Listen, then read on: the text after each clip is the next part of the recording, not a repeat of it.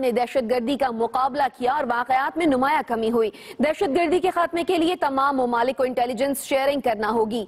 World economic forum के मौके पर सेशन में इजहार ख्याल करते हुए साबिक आर्मी चीफ ने कहा, पाकिस्तान में मिलिट्री कोर्ट्स ने दहशतगर्दी के खिलाफ जंग जीतने में मदद की।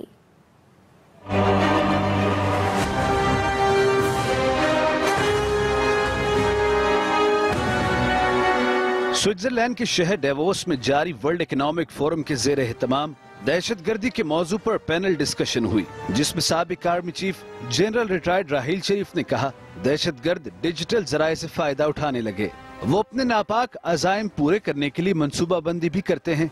Maybe in the future, the West, or the developed countries, they will have problem in a sense as far as this cyber is concerned.